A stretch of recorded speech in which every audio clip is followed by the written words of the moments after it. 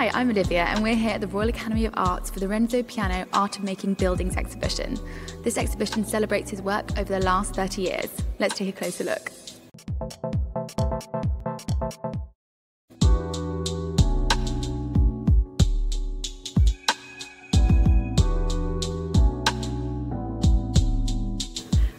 I've had the pleasure of curating this exhibition, working really closely alongside Renzo Piano and his team in Genoa and Paris.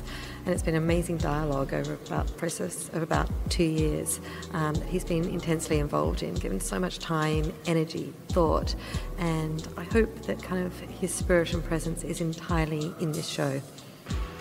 So we've got 16 of his projects that date back from what he calls his prehistory, so some really early projects before the Pompidou Centre, when he came to London, the Pompidou, older ones from sort of 70s, 80s, right up until 2 projects which are currently on site, and they range all across the world. So our reaches, we've got different typologies.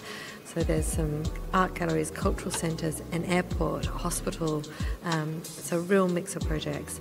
And at the heart of the exhibition there is what he calls the island, and it brings together 102 projects that he and his practice have created and have been built, all at 1 to 1,000 scale. So they're a wonderful kind of way of looking and comparing how the buildings look. They're different sizes, and then surrounding that is 16 photographs by a beautiful Italian photographer who's been following Renzo's work since the 70s, and also some really nice personal moments in there capturing his life, and completed by a film which we've commissioned, which takes visitors to his lovely studio in Genoa, to Paris, and to a couple of building sites, and you hear from the man himself.